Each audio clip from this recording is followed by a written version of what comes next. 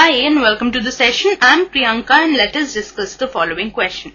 It says find sin x by 2, cos x by 2 and tan x by 2 when the value of cos x is given to us as minus 1 by 3 and also x is in quadrant third. Let us start with our solution. The value of cos x is equal to minus 1 by 3.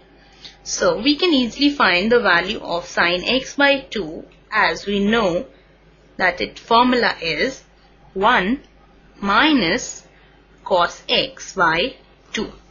On substituting its value,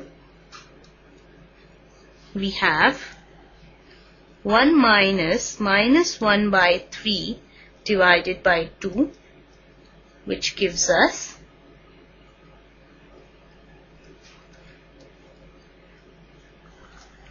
and further calculation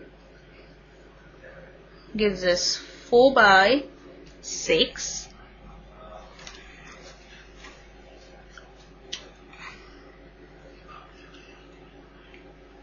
2 by 3 and hence the answer comes out to be root 2 by root 3. On rationalizing the denominator, we have the answer as root 6 by 3. And hence we can write that our answer, that is the value of sin x by 2, comes out to be, after rationalizing the denominator,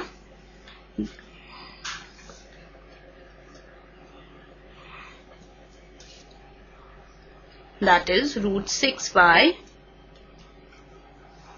3. Proceeding on further to find out the value of cos x by 2, here also we will substitute the value of cos x in the formula and we can easily reach to our required answer. Proceeding on,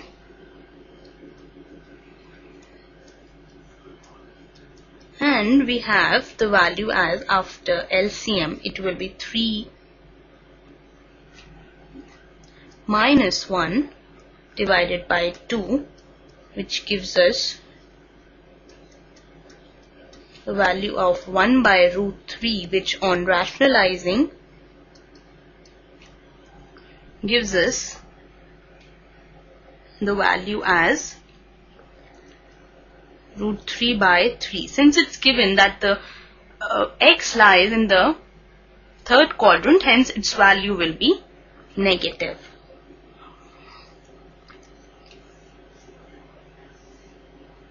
Proceeding on further to find out the value of tan x by 2, it will be sin x by 2 divided by cos x by 2 and it will be root 6 by 3 divided by minus root 3 by 3, which on simplification will give us the value as minus root 2.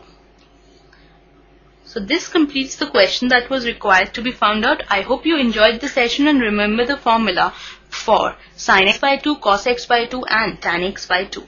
Bye for now.